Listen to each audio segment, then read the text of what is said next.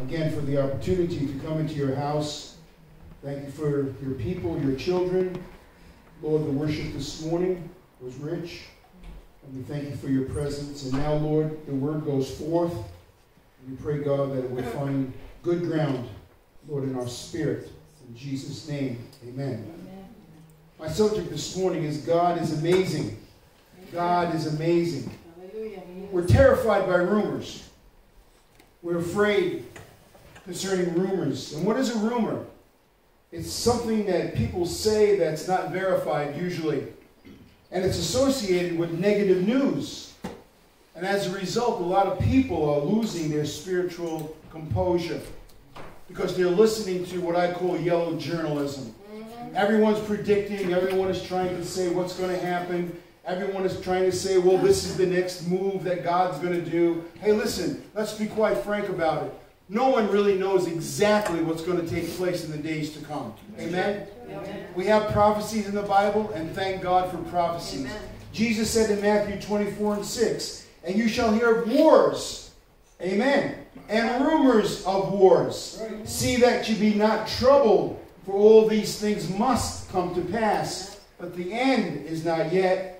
In Mark 13:7, he said, and when you shall hear of wars and rumors of wars, be ye not troubled, for such things must needs be, but the end shall not be yet. For nation shall rise against nation, and kingdom against kingdom, and there shall be earthquakes in divers places, and there shall be famines and troubles. These are the beginnings of sorrows. We as Christians need to recite the verse that Paul the Apostle said in Acts 20 and verse 24. But none of these things move me. Amen. Come on. But none of these things move me. Neither count I my life dear unto myself, so that I might finish my course with joy, amen, not doing gloom, hallelujah, and the ministry which I have received of the Lord Jesus to testify of the gospel of the grace of God. I want to bring you back to a passage of Scripture that's one of my favorites in the Bible. And you'll see why I'm pointing it out to you, that why God is so amazing. In the book of Luke, chapter 24 and verse 13, and behold, two of the disciples, after the crucifixion of Jesus, were walking home to their village called Emmaus, which was from Jerusalem about 80 furlongs, which was about 7½ miles. So the crucifixion took place. These two disciples saw it. They saw Christ die on the cross and so on and so forth. And then they went home to have a big discussion for 7½ miles. And the Bible says in Luke 24 and verse 28, and they drew nigh unto the village whither they went, and he made as though he would have gone further. Now Jesus appears to these two disciples, and he's walking with them. But they constrained him not, saying, abide with us, for it's toward evening, and the day is far spent. And he went in to tarry with them. Now what was happening here? Jesus was walking along with them. He appears to them, and he's saying, what's your conversation? And they said, well, haven't you heard? I mean, haven't you read the headlines in the Jerusalem Gazette? They crucified Jesus. Oh, really? And Jesus is playing sort of like Lieutenant Columbo, you know? Like, oh, really? Well, tell me what happened. I'd like to know more. And he's having this conversation with them. And he would have walked on. But they constrained him. And it came to pass as he sat at meat with them, he took bread and blessed it and brake and gave it to them. And their eyes were opened. God, open our eyes in the last day. Open our eyes, oh God. Open our spirit. And their eyes were opened, and they knew him, and he vanished out of their sight. And they said to one another, did not our hearts burn within us while he talked with us by the way, and while he opened us to the Scriptures? Listen, we have to allow God's word to burn in us. Amen. Hallelujah. We need the light of God. Yes. So what happens? These two disciples decide we got to go back to Jerusalem and tell our brothers and sisters that we walked with Jesus. We didn't even recognize him until we constrained him to come into our house, and he broke bread, and then we knew who he was. Amen. Listen carefully now. In Luke 24:33, and they rose up the same hour. They just walked 7½ miles. They had lunch with Jesus. He broke bread.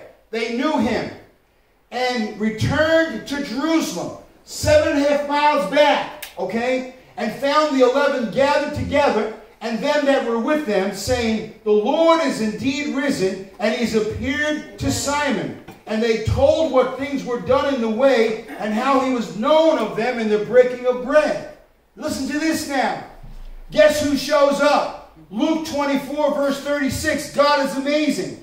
And as they thus spake, Jesus himself stood in the midst of them, and said unto them, peace be unto you. Oh, what happened here? What happened? God is amazing. He was walking on the road to Emmaus. He was gone. Hallelujah. They constrained him. He broke bread. And these disciples walked back 7.5 miles. And guess who showed up? Jesus. Amen. If you don't find that amazing, I don't know. You got to be dead this morning. You got to be like brain dead, in a coma. And what happened? But they were terrified and affrighted, and supposed that they had seen a spirit. And he said unto them, why are you troubled, and why do thoughts arise in your hearts? You know, we could say the same thing right this morning to us. Why are we so troubled? Oh, did you hear the latest? What's the latest? Oh, now you don't even have to tap your credit card. Now they're going to have a device where you can wave. Okay, I get it. We've been reading about a cashless society for the last 50 years. That's right. I have books in my library that were written many, many years ago talking about the mark, the cashless society, and all this stuff that's going to take place. We know it's going to take place. That's right. And people dwell on that. And they stay there. And Christians are dwelling on it. And there's so many Christians that are scared to death this morning. They're so frightened. What does it mean? They were terrified. They were so terrified when Jesus showed up. It means to descend from an erect position to a prostrate position. It means to fall down. They were thrusted down. When Jesus appeared, I believe what the Bible is saying here, they descended and were slain in the spirit. That's what the word terrified means. They were so overtaken by the power of the Spirit of God. And not only were they terrified, but they were frightened. They were thrown into fear. And they were troubled. So many people are troubled. And what does it mean? They were agitated. They had inward commotion. The world took away their calmness, is exactly what's happening to us as Christians today. The world is trying to take away our calmness, our level-headedness, and self-control of the mind. People are panicking. Oh, I'm moving. I'm going. Did you hear what they're doing? I got to get out of here. And where are you going? Where are you going? Tell me. Are you being led by the Spirit of God? People are in a panic. Do you hear what the governor's doing? Who cares? That's right. We know what she's going to do. She's a liberal governor. That's right. Is it a mystery to us? No. And we start to shake in our boots, and we start to get so terrified and troubled that we get so stirred up, that's all we talk about. Yep. The world's coming to an end. The city's on fire. We're all going to die. The atom bomb is coming. The crazy guy in North Korea is going to set off a nuclear weapon, and so on and so forth. And if he did, could you catch it in your backyard? Think about it. We're so unraveled as Christians. And we're not holding on to the horns of the altar.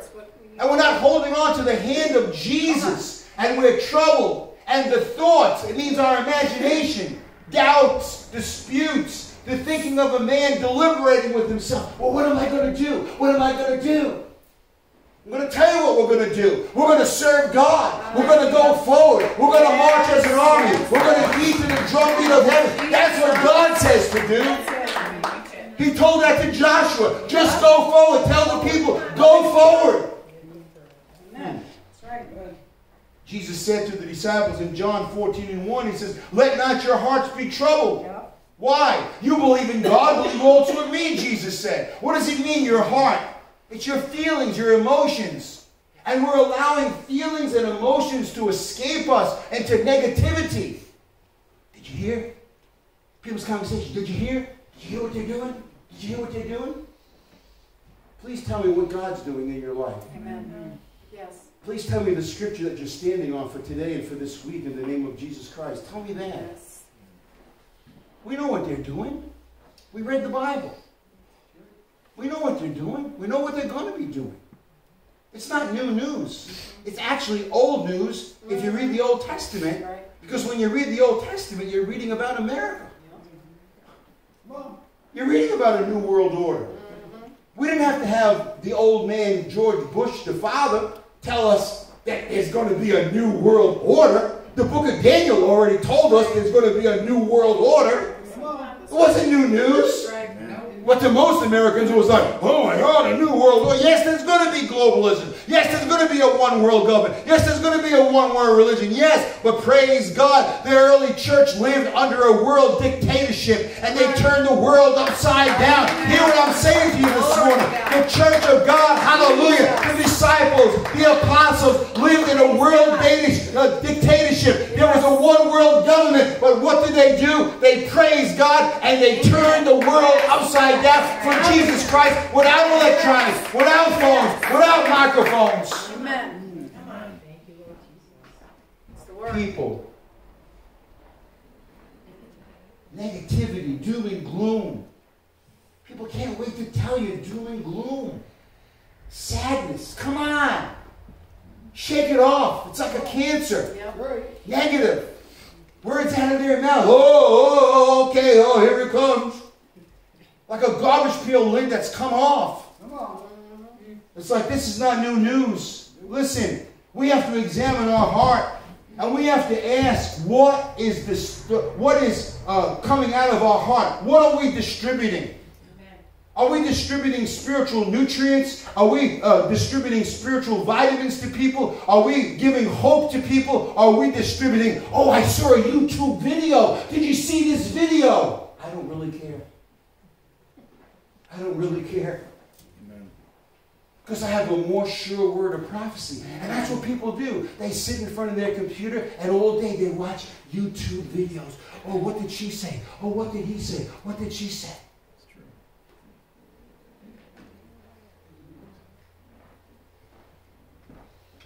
And what do you fill your mind with? By the time you go to bed, you're ready for a nervous breakdown, ready to go to the mental hospital. Someone has to rush you up there. Because you watch YouTube videos. And you declare, that must be true because they said it. Really? Do you know who you're watching? Do you ever Google some of these people that you follow? Do you ever do that? It's an amazing thing to do that. Because sometimes you find out like, wow, I didn't know that. Yeah. Because you didn't inquire and you accept it as truth. Some rumor mill, oh, I had a vision. I had a vision. And they're always wearing sunglasses and riding in the SUV in the Walmart parking lot prophesying. I don't understand how they could do that. And in the middle of a prophecy, they'll say, oh, look at that lady over there wearing a mask. Oh, yeah, let's interrupt God to let us know that there's a lady wearing a mask. Who cares? Wear 10 masks. They're going to lock us down. We're going to have to wear masks. Well, do we have to? Is that a law? That's right. Is that a law? Or a suggestion from some liberal person who's trying to tell us how to live? And they can't even manage their own lives. Oh, come on now. That's right. The Bible says that not your heart be troubled. Don't let this cause inward commotion. Don't cloud your mind and your spirit with garbage. Bring the word of the Lord into your heart. That's what God is trying to say. Don't be troubled by what you see or hear. What's troubling you at this very moment is a question that we all have to ask ourselves. What is it that's troubling you? What is it that's agitating you? And these are the things we have to get a hold of and bring under the blood of Jesus Christ and the power of the Holy Spirit and put it under our feet and say, God, in the name of Jesus, I'm not going to allow this to trouble me. That's what God is saying here. He says, let not your heart be troubled. You believe in God, believe also in me. In my Father's house are many mansions. If it were not so, I would have told you. I go to prepare a place for you, that where I am, you may be also. That's eternity. That's positive. That's the word. That's a promise. Oh, man. What does it mean to believe in God? What does it mean to believe in Jesus? That's a question we have to ask ourselves. We must be persuaded that this book is true. Amen. We must be persuaded that this book is our spiritual compass to the next world. Amen. You were born to live forever. Amen. You were born for eternity. Amen. It's the conviction that God exists and He's the creator and ruler of all things. Amen. People want to tell us how the world began. How Sodom and Gomorrah was destroyed. Oh, it was an atomic bomb. Oh, no, it wasn't. Yeah, that's so stupid. It was an atomic bomb. An atomic bomb. No, it was fire and brimstone that God said, I'm done with you. Two rocks colliding, that's how we got here. I don't think so. Amen. I didn't come from a monkey. I didn't come from an amoeba. I didn't come from a paramecium. I was created by God. Amen. In the beginning, God created the heavens and the earth. He spoke it. But oh, YouTube videos. Oh, listen. I had a laugh. I have a friend that I used to pastor. And his wife passed away about a year ago. And she was a lovely lady, a good woman of God. And he posted this thing about hell last evening. And this guy responds to him. And he says, I've been studying the Bible since 1981. And there's no hell in the Bible. It's a myth. Oh, Lord have mercy. I just put, ever learning and never coming to the knowledge of the truth. There you go. I copied that scripture. Ever learning and never coming to the knowledge of the truth. And then I put the other scripture in how the God of this world has blinded the minds of people. There's no hell, he says. It's mentioned 54 times in the Bible. Right. What are you talking about? But he's been studying the Bible, listen to this now, since 1981, and I'm sure he makes YouTube videos. Trying to convince other Christians there's no hell. Well, what is it? Is this hell on earth? I'm not getting it, fella. How can you study the Bible since 1981 and come up with that stupid conclusion? Right. Tell me. There's nobody in hell that wants a drink of water. Oh, I think there is. I think there is. Jesus gave us a story about that. That's right. The beggar, he went to heaven. Where'd the rich man go? He said, oh, Lord, can I go back and tell my brothers? Oh, God, can you just dip your finger into a water and touch my leg? Oh, no, God said. There's no second chances. We don't believe in reincarnation. Right. A lot of Christians do. So what are you going to come back as? Oh, I think I'll come back as a dog. I love dogs. Really? Really? We're so inundated with negativity. We have Christians reading horoscopes. Horoscopes. What's it going to be today? What am I in for today? What are you talking about? You're reading some dumb thing in a newspaper and that's what your life is about today? That's what you think is going to happen? Well, what is that? Your guide? There's people in Hollywood that will not make a decision unless they talk to their astrologer. Really? Why don't you talk to Jesus? Why don't you talk to God?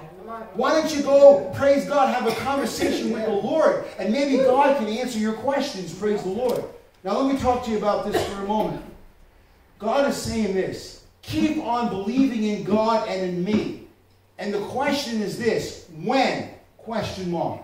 Continually and presently and in every moment of your life. Don't get waylaid. This is a command. This is a direct order, even when things seem on the verge of collapsing. It's a direct order. This could be our greatest moment to renew our faith in Christ and to be reminded that, praise God, even though this is a trying hour, hallelujah, God said we will overcome through the blood of the Lamb and by the word of our testimony. That's the power of God in our lives. Hallelujah.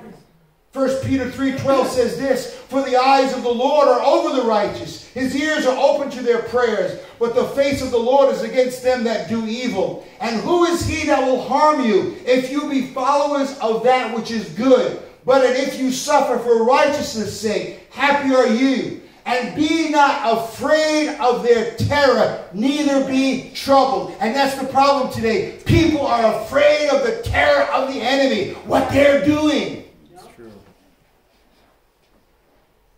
Jesus said, don't. Come on. Peter said, don't be afraid of their terror. I'm going to show you in a few moments that the world should be afraid of the terror of God. Come on. That's right. That's right. Come on. And when you see how God is amazing, you'll understand. Mark chapter 10, verse 32. "And they were on their way going up to Jerusalem before the crucifixion. And Jesus went before them." And look at the words. "And they were amazed.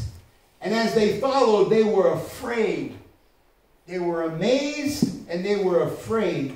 "And he took again the 12 and began to tell them what things should happen unto him, saying, Behold," look at the words now, "behold, we,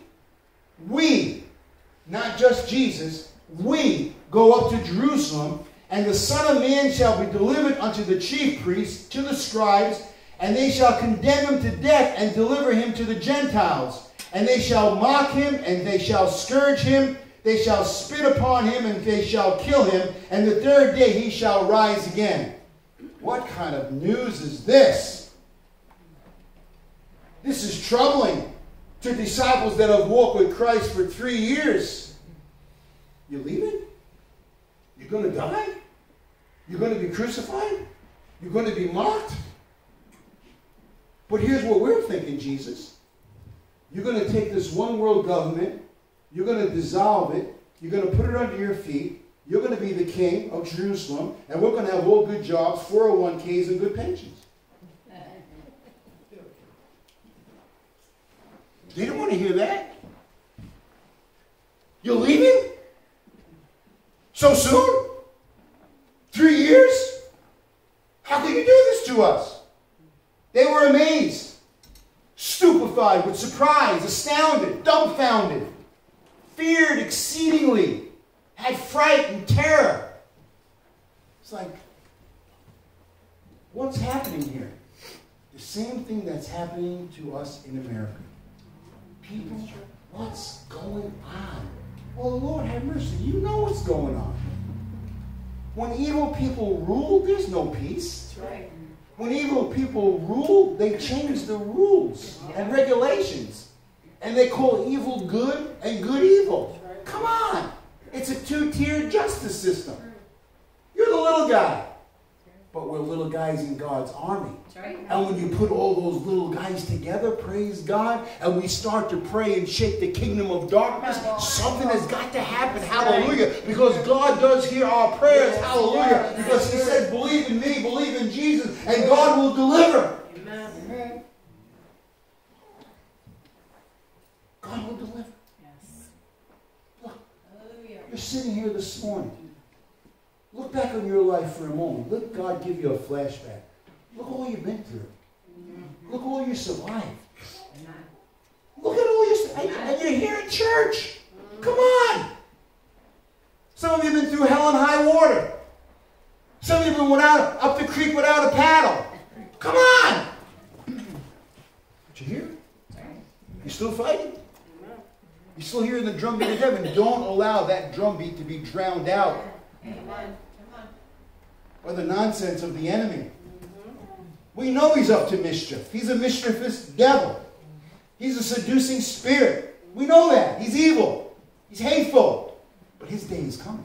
Amen. That's right. And he knows his time is short, so what does he do? He's pressing you. Yeah. He's pressing you. He's pushing every button he can in your home, in your family, with your kids. Every which way he's pressing buttons, pressing buttons, pressing buttons, trying to upset you, trying to terrify you, trying to make you go to bed with fear at night, and so on and so forth. And they were afraid. What made the disciples afraid? They were concerned that Jesus had enemies that would kill him. He already said, they're going to kill me. How much more plain could that be? Afraid because they were human and expected what they did to him, they would also do to them. And that's the fear. Some might be martyred. I don't know. We have brothers and sisters in foreign countries that are being martyred at this very hour. We have children that are being martyred in foreign countries. Right now, at this very hour as we speak. Hundreds every day. Millions have been martyred. The blood of the martyrs cries out from the ground, saying, Jesus, when will there be justice? And there will be justice. The cup is just about full. Praise the Lord. Afraid because they had plans of Jesus taking over and then having a significant place in the overthrow. Question this morning is this: what are you afraid of? What am I afraid of? What are we afraid of? It's the terror of God that we should be amazed at. It's the terror of God that we should be afraid of. In Genesis 35:5, and they journeyed, and the terror of God was upon the cities that were round about them, and they did not pursue after the sons of Jacob. Listen, God can terrify people. The Bible says in Deuteronomy chapter 29 and verse 4, "O God, your God is right there with you, fighting with you against your enemies, fighting to win." We are not fighting to lose. We're fighting to win. When we go on that playing field, praise God, we're not saying, okay, guys, we're going to lose today. No, you go out with the expectation of winning. Amen. What happens when you wake up in this morning? What happens when you put your feet on the ground? Some people, that's going to be a bad day. I ran out of toothpaste. It's going to be a bad day. I don't have any coffee this morning. It's a bad day. I didn't have my coffee. It's still going to be a bad day. Self-fulfilling prophecy. And it turns out to be a bad day because that's what you're believing. That's what you believe in. And not only do you believe in that, but you go to other people where you work and your family, you know, it's going to be a bad day. Really? Why? It's going to be a bad day. Just trust me. It's going to be a bad day. This is gospel. Well, take your gospel and bring it somewhere else. And come back, open the door, and bring your Bible. Listen, the great men of God. This one man went to visit this great man of God, and he wanted to meet him. And he had a newspaper in his hand. And the man of God met him at the front door, and he said, "You can leave that outside. We don't let that in here." And the guy came in, and he thought he was going to have this great counseling session with the man of God.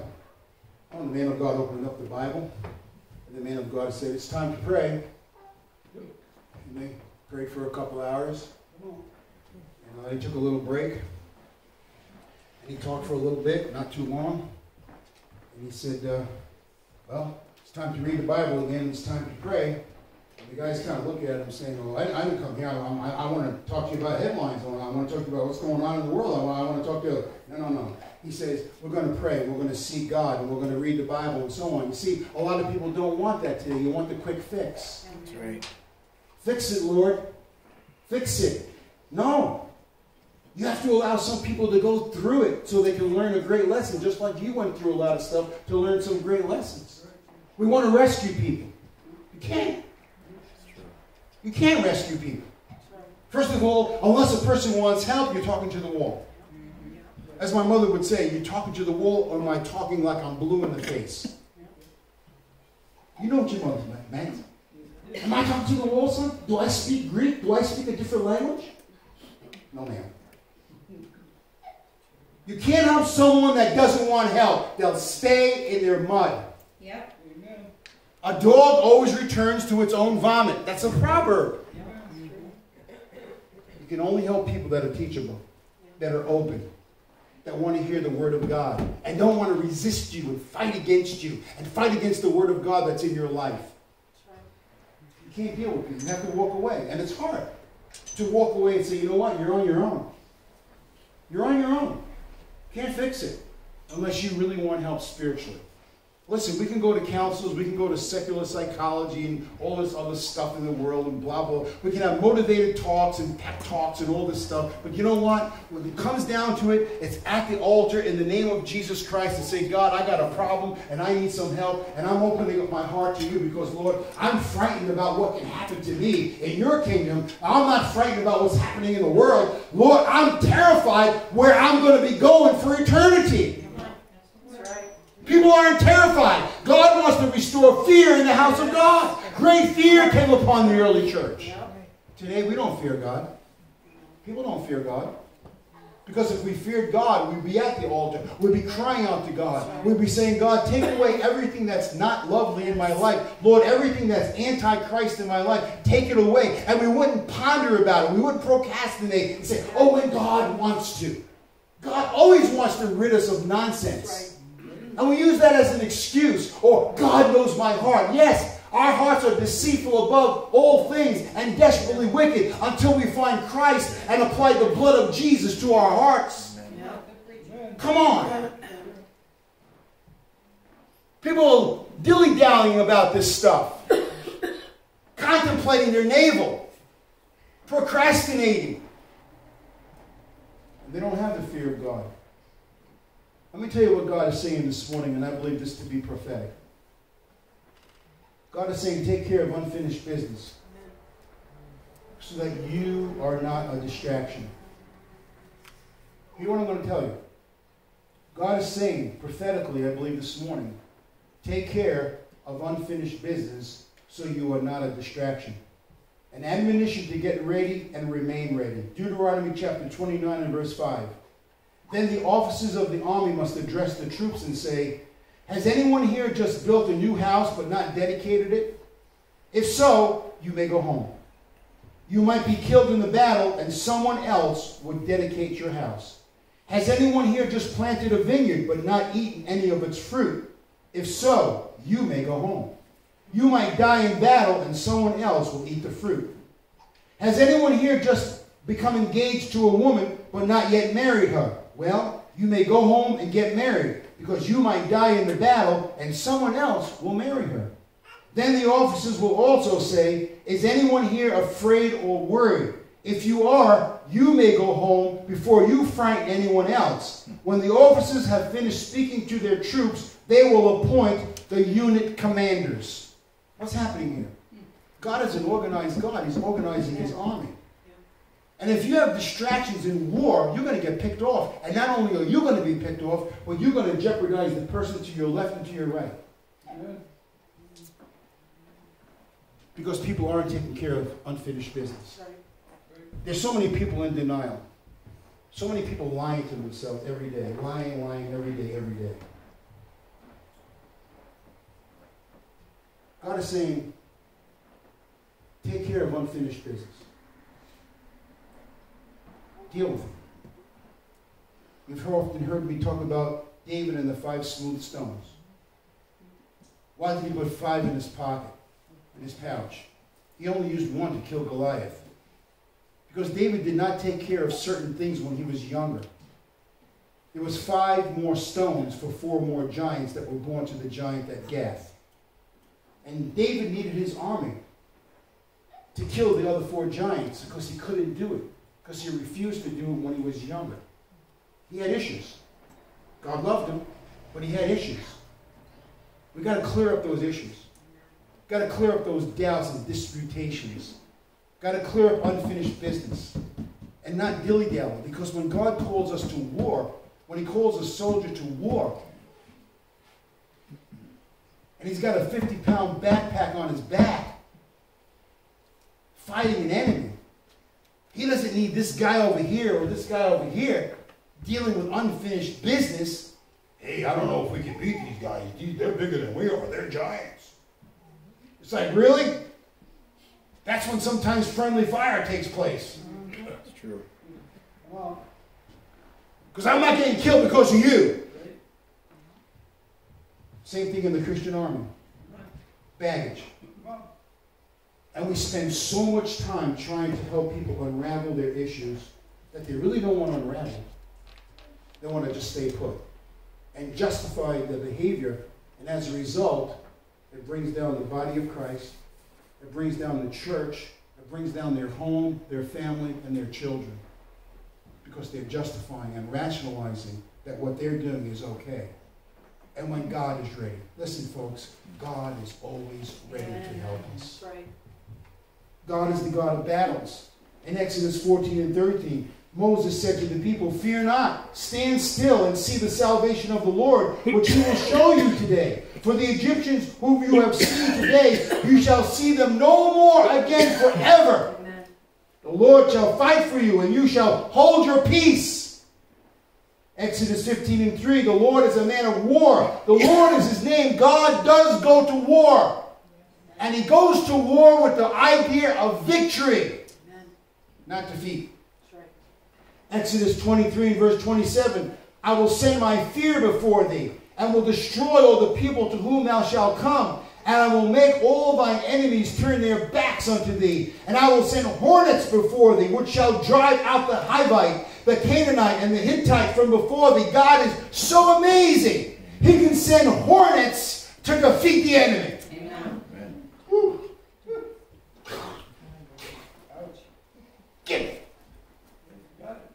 Hornets. You can't fight a battle. Hornets. Where are they coming from? He said in 2 Samuel chapter 5 verse 24, and let it be when thou hearest the sound of a going in the tops of the mulberry trees, that thou shalt bestir thyself, for then shall the Lord God go out before thee to smite the host of the Philistines. And David did so, as the Lord has commanded, and smote the Philistines from Geba unto the place called Gezer. Praise God. Don't you hear the sound, hallelujah, of a going in the tops of the mulberry trees? Don't you hear the wind blowing this morning? The wind shall blow again, my friends, and it will blow upon us if we go forward and serve God with all of our hearts. It will take out what they're doing. Amen. And replace it with what God's doing. God's going to shock the world. Amen. I said God's going to shock the world. Hallelujah. Say it one more time. I said God's going to shock the world. Yes. In 2 Chronicles chapter 20 and verse 27, then they returned every man of Judah and Jerusalem, and Jehoshaphat in the forefront of them, to go again into Jerusalem with joy. For the Lord had made them rejoice over their enemies. And they came, praise God, hallelujah. They came with victory. They came with victory. But how do you get victory? It's what Jesus said. We go to Jerusalem. Now listen closely.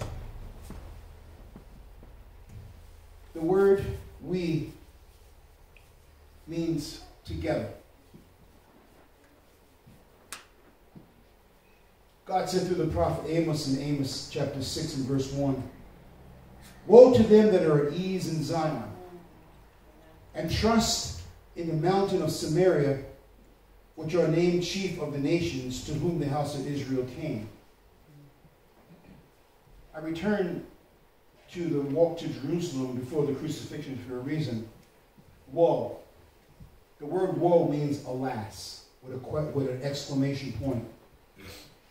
And it actually means unfortunately and sadly, oh, woe to them. Sadly, unfortunately, many people in Zion have fallen asleep.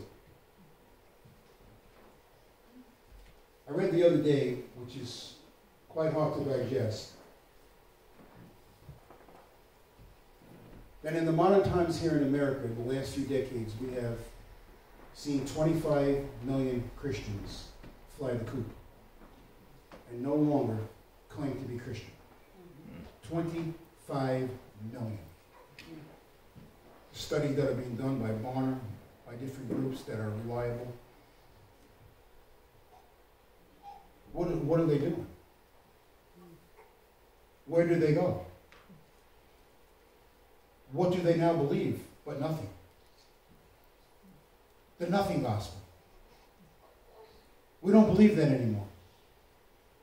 People are writing books that years ago they wrote about Jesus and loving God, and now they're writing books. I don't believe that anymore. I don't believe that anymore. You don't believe that anymore? How many years did you preach the gospel? What happened to you? Who seduced you? How did you fall asleep? When Amos said, woe, it was a passionate cry of grief. It was a passionate cry of despair. And when he said, woe to those that are at ease in Zion, resting, tranquil, secure in a bad sense. No earnestness, no prompting, no Holy Spirit invigoration. Hey, can't fight City Hall. Okay. So what happens in those days when people fall asleep? They become ambitious. They become ambitious. Doggy world. The survival of the fittest. You see what happened? The Bible says in James and John, the sons of Zebedee, came to him saying, Master, what would thou shouldest do for us, whosoever we shall desire? And he said unto them, what would you that I should do for you? And they said, grant unto us that we might sit one on the right hand and one on the left hand in thy glory. You see, the we was broken down. The we was broken down into individual people now. So what am I going to get out of this pie? What's going to be my position? And I think I deserve to sit on your left, and I think I deserve to sit on your right. Well, what about your other brothers? You see, we become lone rangers. We become lone spokesmen for God. It's true. Because we become ambitious. And we jockey. That's why Paul said to the church when he was leaving in the book of Acts, he said, for 3 years I cried day and night that when I leave, the wolves will come in. The ambitious people. Not the we people.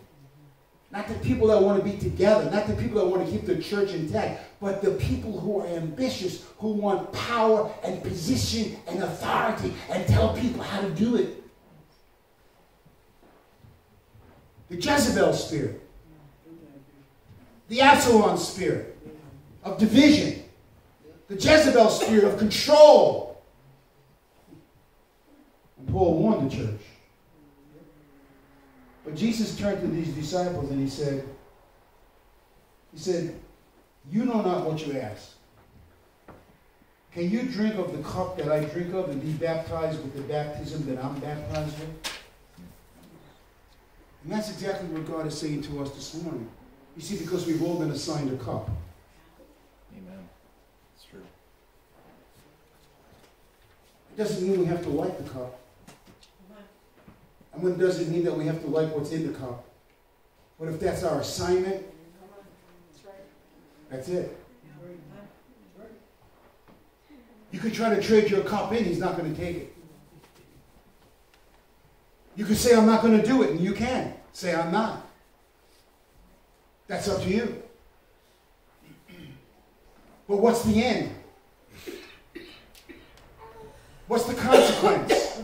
What's the result? Jesus was trying to tell him, listen, I'm going to die. I'm going to rise again. And that's hard to process. I understand, Jesus was saying. I believe. And sometimes it's hard for us to process also heaven. That's right. It's hard to process. Kids ask us, explain. I can show you in the Word what it says. But I haven't been there yet. It's like explaining snow to someone that lives in Honolulu that's never seen snow before. How do you do that?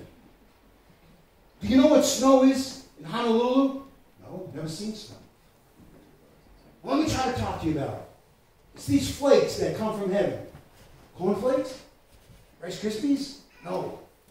These flakes, and there's not one, two that are exactly alike. You're speaking a different language to someone that's never seen films, never seen snow, never experienced it. Talking a different language to the person. God is saying, you want to know what the key is? And it's so simple that it bypasses so many people. What is the key? Jesus said, you know that they which are accounted to rule over the Gentiles exercise lordship over them, and their great ones exercise authority upon them. But so shall it not be among you. But whosoever will be great among you shall be your minister. And whosoever of you will be the chiefest shall be servant of all. For even the Son of Man came not to be ministered unto, but to minister and to give his life a ransom for many. Servanthood. My wife and I watched this film last night. It's called Divine Influencer. I think every kid should watch it. This young woman was given lots of money by her mom and dad, who were rich. She lived a very lavish lifestyle. And she advertised for these different agencies for clothes, and she was popular on the internet and got a lot of likes and all that stuff, blah, blah, blah. Until she got a phone call from her mom and dad one day. Mom and dad were in France. And we wanted to wish you a happy 29th birthday. Oh, thank you, Mom and Dad. But we want to say something to you. Your credit cards aren't going to work anymore. We're not putting money in your account. Well, wait a minute. It's my birthday. Yeah, we're cutting you loose, honey. Because we prayed and we feel like the Lord told us to cut you loose. Because you have some lessons to learn. Okay. Happy birthday. Thought I was going to get a cake and some candles and a big check. No. Well, she found out real quickly she couldn't pay the rent. She found out real quickly she was homeless. Here's a woman of dignity. Beautiful clothes, jewelry, makeup. Very well known on the internet. Influenced a lot of people about fashion. Now she has no place to live. And you know where she ended up? In a homeless shelter. And she lied to get in there. She had a bed, and she was the resident advisor for all of these people in that area that were living there who were homeless. And the old woman that was one of the women in charge was going to show her her duties. Mopping, cleaning toilets, feeding other people,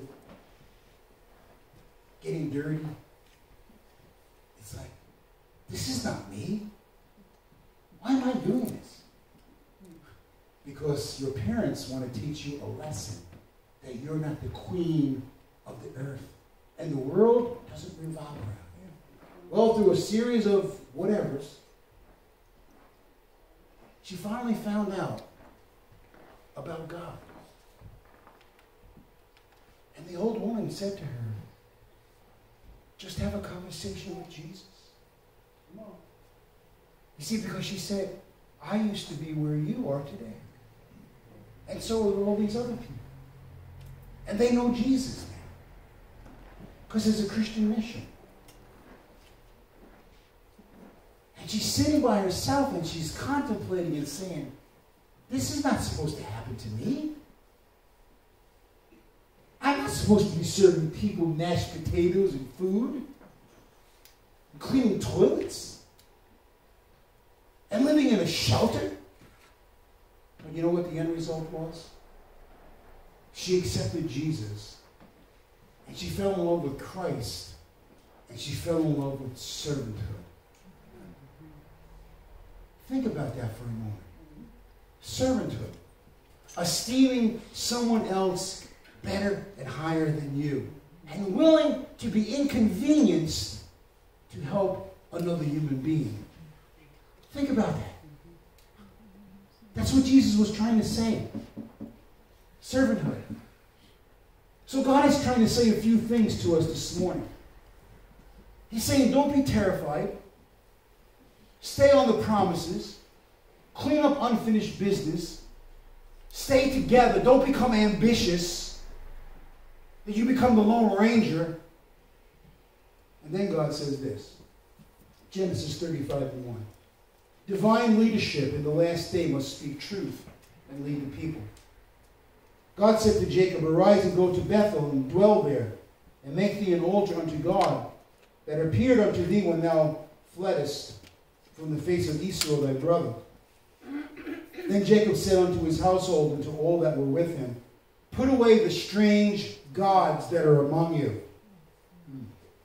and be clean, and change your garments, and let us arise and go to Bethel, and I will make thee an altar unto God, who answered me in the day of my distress, and was with me in the way which I went. And they gave unto Jacob all the strange gods which were in their hand, and all their earrings which were in their ears, and Jacob hid them under the oak which was by Shechem. And they journeyed, and the terror of God. They took care of unfinished business. They had superstitious relics and nonsense in their pockets, thinking that this was going to save them, this was going to protect them. And they journeyed. When did they journey? After they gave Jacob their strange gods in their pocket and in their tents. And the terror of God was upon the cities that were round about them, and they did not pursue after the sons of Jacob. Little leaven leavens the whole lump. And when we allow that into our homes, it poisons everybody. I told my wife, and I don't know the full meaning of the two words that I believe God has given me this week, because I believe God will reveal more. And here's the two words. Pay attention. Pay attention. I don't know what all that means yet. Perhaps God will unfold more. And he says, pay attention. Two words. Think about it. Are we paying attention? In our homes, are we paying attention? Are we paying attention? Are husbands paying attention to their wives? Are wives paying attention to their husbands? Are parents paying attention to their children? Are children paying attention to their parents? Are friends paying attention to one another? Or is it just mundane conversation? Hey, see you next week. Right. See you next week. How many times do people say, how are you doing? How are you feeling? Do you need anything? Do you need some help? See, the we gets broken down real fast. The we gets broken down real fast. When we become individuals. And we walk around with strange gods. Strange gods. And the strange god in society today is that thing that's controlling us. It's called a cell phone. Think about it. I don't think some people can live without their cell phone if it fell somewhere and broke. I think they would have a nervous breakdown, and I think they would break the doors down of Verizon even when they were closed to try to get a phone. Sure. Think about it for a moment. Everywhere we go, we got a cell phone. A cell phone. And it controls us. And what's on the cell phone usually? What they're doing. And what do? We read what they're doing. And listen, we should know what's going on. I'm not saying no. But when that's all that we dwell on, and it gets into our spirit, by the end of the day, doom and gloom is over you, and your world is over until the next day, perhaps, when the sun shines. Divine guidance. Fathers, husbands, pastors, women of God, we need divine leadership. Why? Because we're going to face battles and we're going to face enemies. Deuteronomy chapter 20 verse 1. When thou goest out to battle against thine enemies and see horses and chariots and people more than thee, That's what's happening in America. You see, they got horses, they got chariots, and you can wave your hand now, and you can pay a bill. And oh my God, is that the mark of the beast? Jesus says, God says, be not afraid of them. Come on. That's right. Be not afraid of them. For the Lord thy God is with thee, is he not? Yes. Either he is or is not. That's right. For the Lord God is with thee, which brought thee up out of the land of Egypt.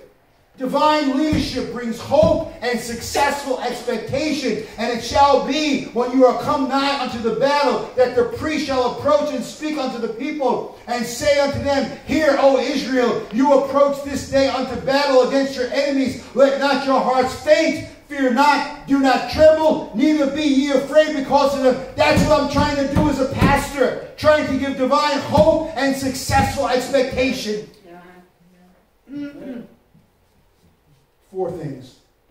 Don't faint, fear not, don't tremble, and neither be terrified.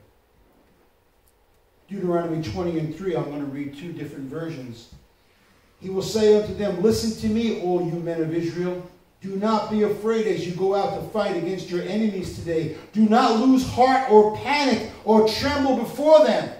That's what people are doing. They're panicking. What am I going to do? What are you going to do? Dig a hole and go in it? What do you mean, what are you going to do? We're going to serve God. We're going to go forward. He'll say, Attention, Israel. In a few minutes you're going to do battle with your enemies. Do not waver in resolve. Don't fear, don't hesitate, and don't panic. And that's exactly what people are doing. They're panicking. They're panicking. Are we really living life anymore? Are we really enjoying life? Are we really enjoying family? Are we really? What are we going after? More money? Position? Hey, listen, if God wants to give you more money, he'll give you more money, but don't sacrifice your family for it. Amen. If God wants to give you a position, don't be jockeying for it. God will promote you. That's right. Amen. That's the kind of God he is. He's always been that way. He's always been blessing to his people. He's always given to his people. But when we try to push it, we try to make it happen, it doesn't work out the way we expect. And then we get disappointed with God. This isn't all about war. It's all about war and warfare. Deuteronomy 20:4 says, For the Lord your God is he that goeth with you. He goes with you to fight for you against who? Your enemies, to save you. In easy version it says this, For the Lord your God is going with you. He will fight for you against your enemies, and he will give you victory. Do we believe in victory? Or do we believe in loss or defeat? Let me try to close. God is saying a few things here this morning to us. He's trying to remind us. Yes, he's coming. I don't know when.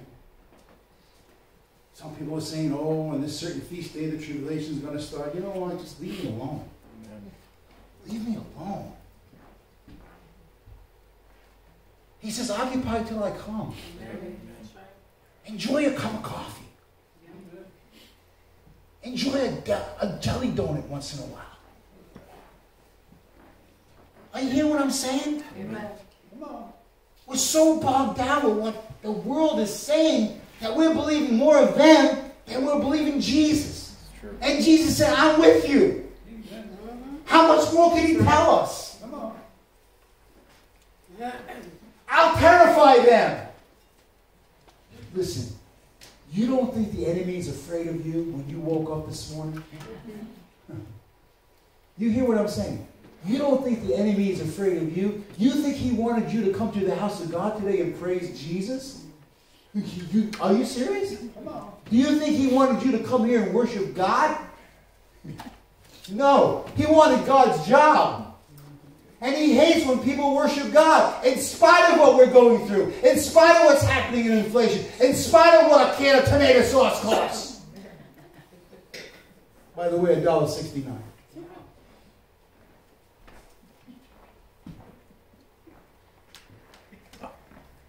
Enjoy your lunch with somebody.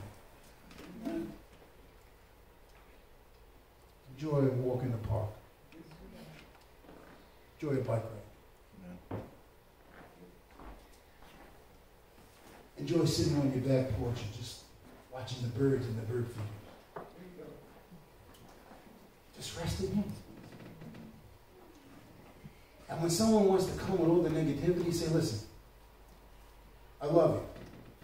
But give me a promise. Amen. Give me a scripture. And more than that, give me a prayer. Amen. Help me with a prayer. Think about it. Buy me lunch.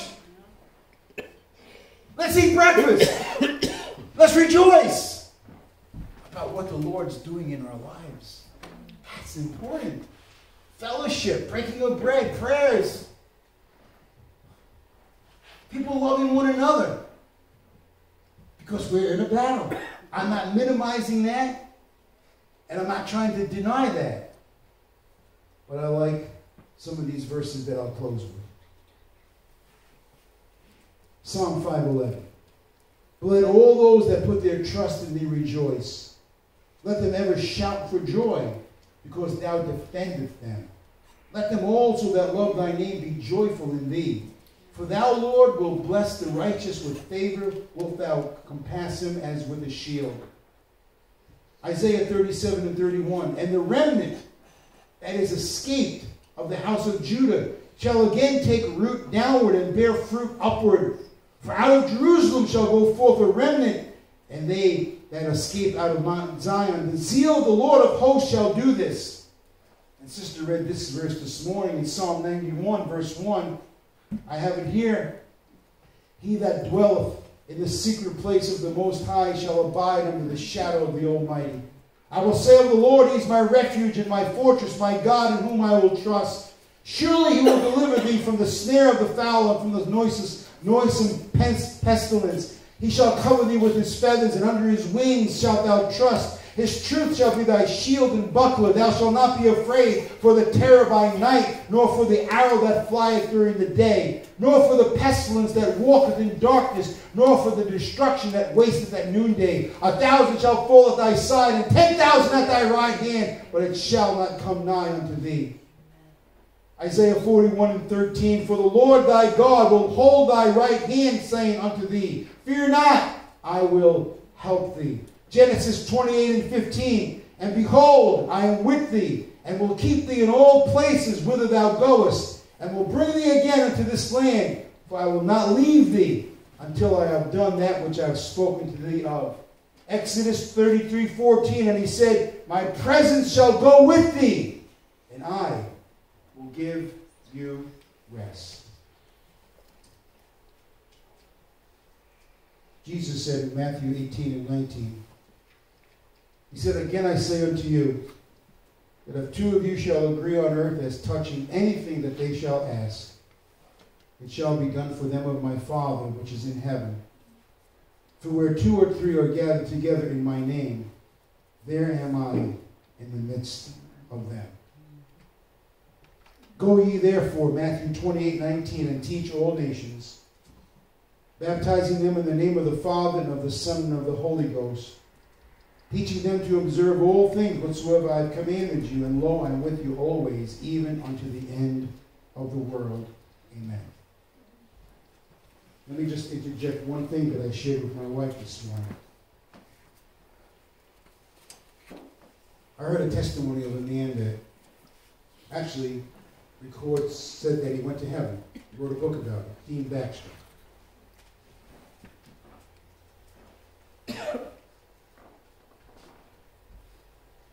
And the woman of God that was interviewing him asked him about prayer.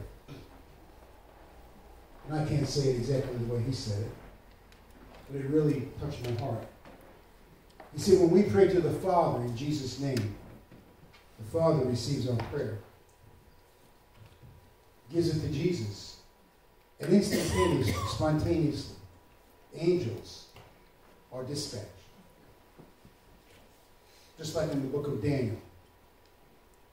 Because God heard that prayer.